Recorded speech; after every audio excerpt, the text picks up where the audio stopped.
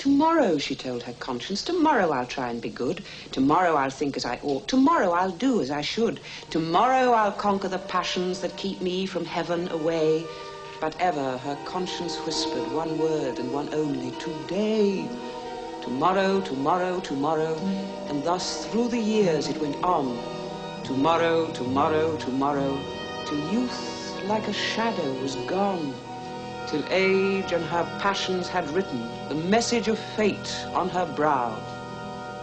And forth from the shadows came death with the terrible syllable, no! No!